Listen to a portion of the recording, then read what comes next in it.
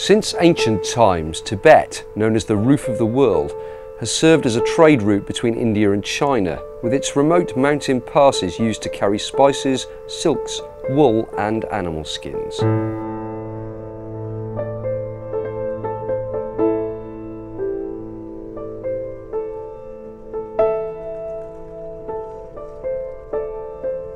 In October 2003, customs officers at a checkpoint in the west of Lhasa inspected a truck heading towards the capital and made a startling discovery.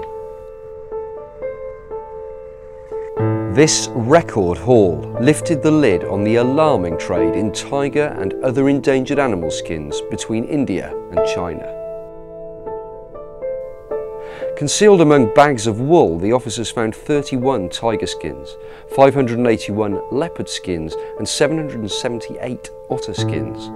Some of the skins had Delhi newspapers stuck to the back of them, and the truck had come all the way from western Tibet.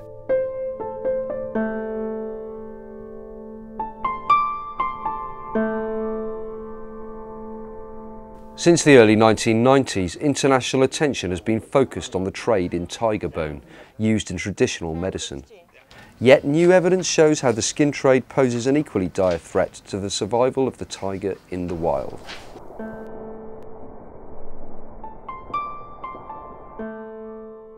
This map of tiger, leopard and otter skin seizures shows the scale of the illegal trade between India and China. This map shows only the most significant seizures that have taken place since 1993.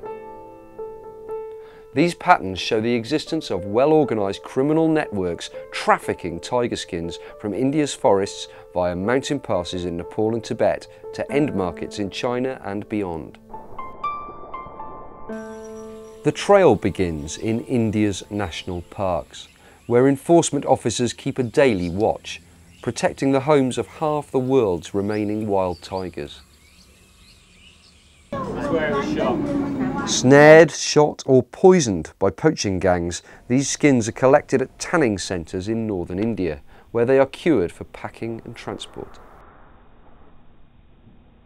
In many cases, the skins carry the buyer's signature, indicating a courier system to deliver the chosen skins to the buyer. In a number of cases in India, the signatures have been Tibetan.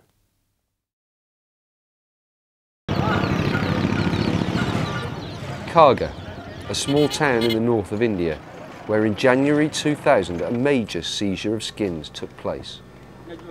A tanning operation was discovered just 200 metres from a police station, and a haul of 4 tiger skins, 70 leopards and 221 otters was confiscated, as well as tiger and leopard bones and claws. Police investigations led to a number of arrests. The suspect's mobile phone records showed regular communication with Tibetans living in the Nepalese capital, Kathmandu. EIA travelled to Nepal to find out more about the Kathmandu link. Investigations led towards a group of Tibetans involved in trading antiquities and carpets. One businessman, while denying direct involvement in the trade, explained to undercover EIA investigators some of the trading routes used to smuggle tiger skins into Tibet.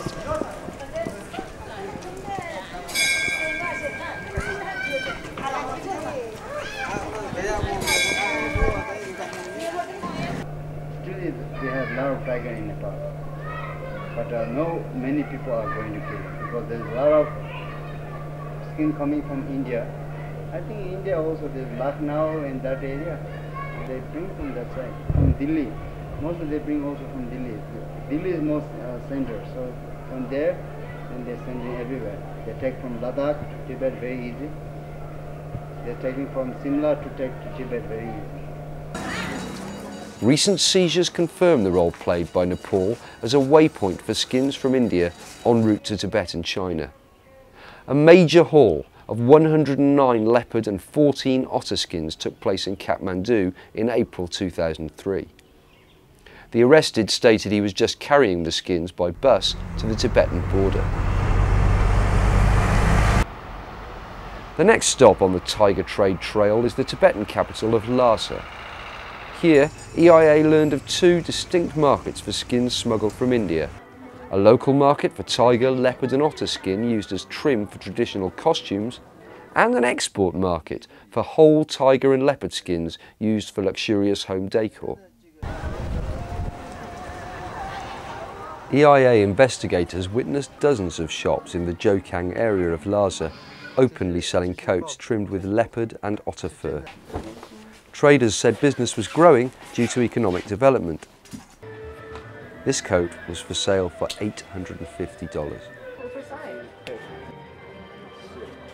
In one shop, the investigators were led into a back room where the owner revealed how the export market for whole skins operates.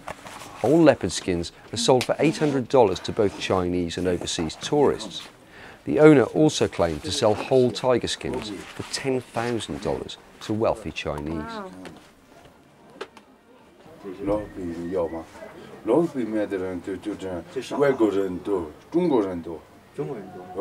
Chinese 就是他是西藏人，西藏人买。他们就这样嘛，西藏人，我们西藏人，我们汉不藏族什么民族嘛，西藏民族做衣服嘛，包皮都老虎皮都就这个做衣服嘛，人家中国人、外国的就这个全部的，就这上面，就这样给，沙发上面给，已经。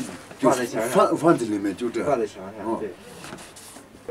second traditional clothing shop also offered whole leopard skins and said he sells to foreigners living in Beijing, Hong Kong and Taiwan.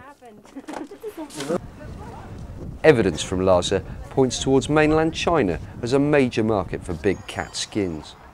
On several occasions, EIA witnessed Tibetan traders approaching Chinese tourists and offering animal skins.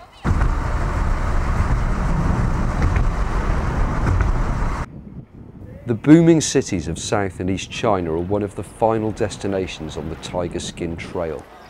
The fondness of wealthy businessmen for tiger skins as a status symbol is shown by a case in Xiamen, Fujian province. When a major corruption scandal caused a local businessman to flee overseas, the auction of his goods included a whole tiger skin. Further evidence of a ready market for tiger skins in China comes from a seizure made in the town of Ruli, on the border between China's Yunnan province and Burma. In 1999, authorities broke open a smuggling ring responsible for trafficking animal parts by post to cities like Guangzhou in southern China. During the operation, 11 tiger skins were seized. The seizures of skins in India, Nepal and China are just a fraction of the total number successfully smuggled to the final buyers. This trade has reached a level where it poses a direct threat to the survival of tigers in the wild.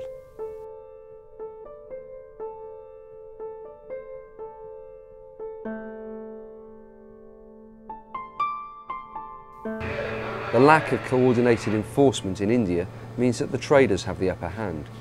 4 years on, the accused in the Karga case have not been convicted, and recent seizure information indicates that the leader of the gang is still active. This man has been arrested in India twice in the space of 2 years. Each time he was caught red-handed with skins, indicating how easy it is for offenders released on bail to remain active in the trade. And he is not the only one. Sansar Chand, despite being sentenced to 5 years in prison, is out on bail. Traders involved in seizures as recent as June 2004 have stated that he is still their buyer.